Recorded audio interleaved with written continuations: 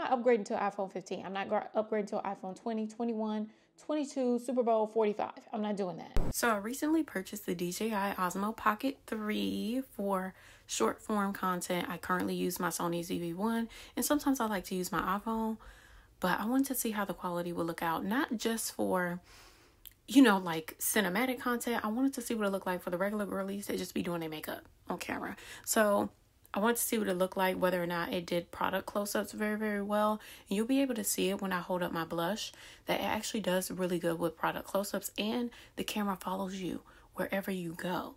So I love how the camera looks and feels.